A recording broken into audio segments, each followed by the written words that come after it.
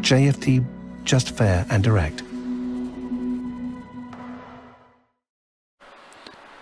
Good morning everyone, and welcome to JFD's daily market review for May the 27th. I am Charalambos Pissouros, senior market analyst here at JFD, and I will talk about yesterday's main market movers, what's my opinion moving ahead, what are today's important events and how they could affect the markets.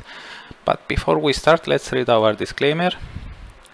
The content we produce does not constitute investment advice or investment recommendation, should not be considered as such, and does not in any way constitute an invitation to acquire any financial instrument or product.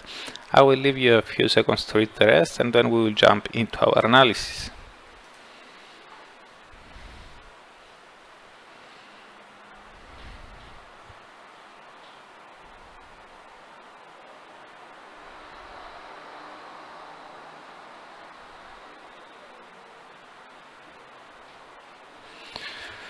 Okay, as it is always the case, let's start with the performance of the greenback against the other G10 currencies. The dollar traded lower against all the other G10s on Tuesday and during the Asian morning Wednesday.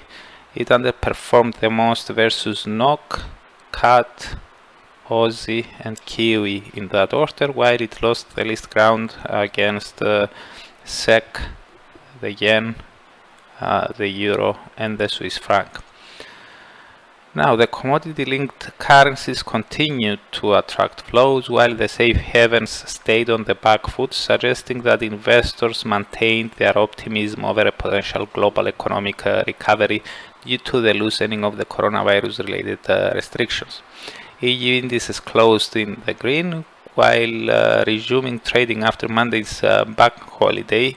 UK's FTSE 100 gained 1.24%. As Prime Minister Johnson said on Monday that high street shops, department stores and shopping centres will reopen next month. The positive morale rolled over to the US session, with Wall Street indices surging at the open.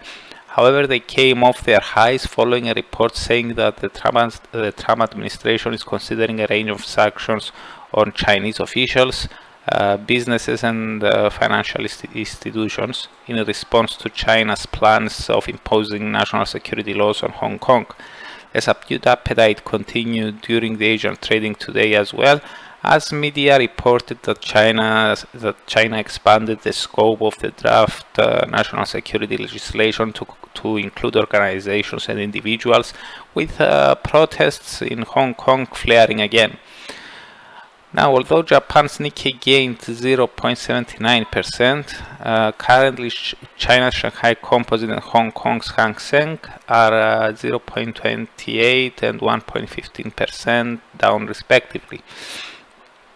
Now, as for our view, it has not changed yet. Yes, tensions between the world's two largest economies could jeopardize any potential trade accord, but at the moment investors appear to be placing more bets on a global economic recovery as governments around the globe continue to ease their lockdown measures.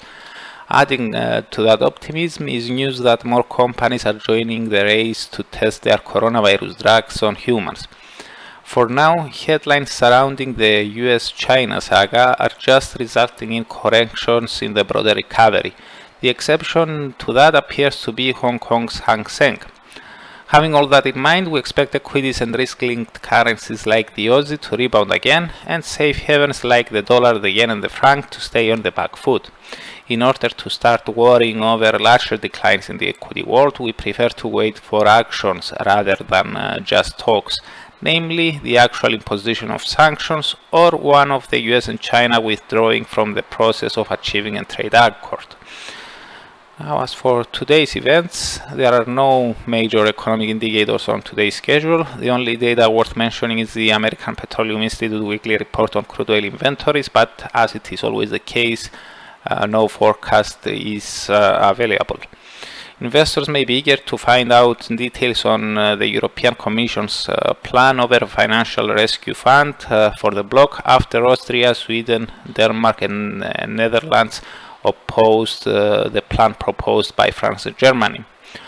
As for the speakers, we have three on the agenda: ECB President Christine Lagarde, and ECB Vice President Luis de Guindos will speak during the European morning, while later in the US session we will get to hear from St. Louis Fed President James Bullard. We will pay more attention to Lagarde's and de Guindos' speeches, as we may get more clues on whether the ECB is planning or not to expand its stimulus efforts at the upcoming gathering scheduled for next week. So that's it from me. Thank you very much for watching and listening. For those who are interested in learning about the main events of the week much earlier, you can subscribe to the weekly Market Outlook webinar, which I'm holding every Monday at 7 o'clock AM GMT time. You can find the link in the description below. So goodbye, have a great day, and I'm looking forward to seeing you here again tomorrow.